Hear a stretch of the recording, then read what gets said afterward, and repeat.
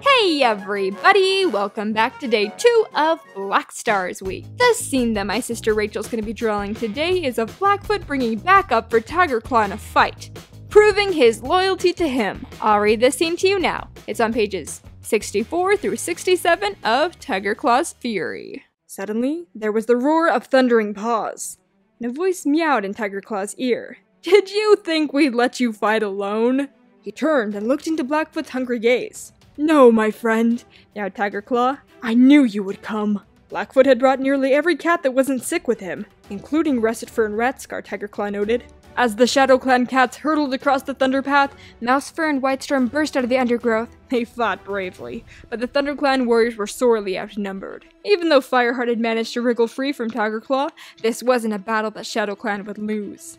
Mowgli rushed forward and sliced Fireheart's hind legs with his claws. Fireheart stumbled, and Tigerclaw reared over him, bracing himself to deliver the death blow.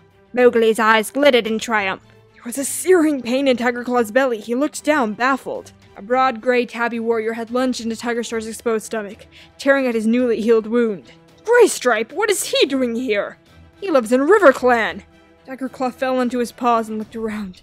His cats were fighting more than 3 ThunderClan warriors now. It looked like the whole RiverClan patrol had come to Fireheart's rescue. Always relying on others for help. Tigerclaw spat. "Uh-huh, sure. Say it like you don't always rely on other cats too, Tigerclaw."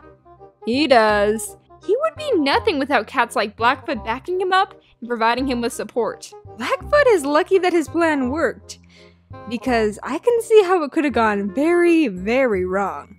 Oh yes, let's take all of the healthy warriors in ShadowClan and run across the Thunder Path. What if a semi had rounded the corner? Then it would have gone, splat! There goes ShadowClan!" So yeah, he's lucky that didn't happen. But it could have. Good thing it didn't. Anyways, Blackfoot and Tigerclaw become close allies, and when Tigerclaw is chosen as ShadowClan's leader, Tigerstar appoints Blackfoot as his deputy, making him deputy for the 2nd time in a row to an edgy brown tabby with interesting ideals.